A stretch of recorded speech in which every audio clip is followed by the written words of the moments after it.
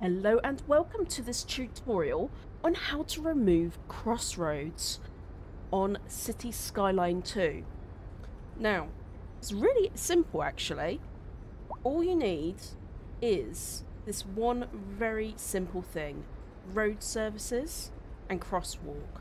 But to get road services, you do need to upgrade in your development. So progression, development, roads, and advanced road services. So you do need to unlock that as part of your journey to be able to get this section, okay? So that would be the only thing that stops you.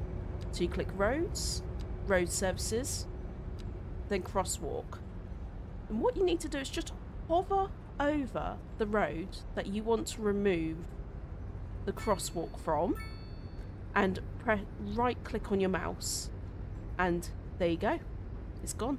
Quite simple like that. I hope you found this video useful. If you did, hit that like button, and if you haven't done so already, subscribe to my channel for more tutorials like this on simulator games. Bye for now.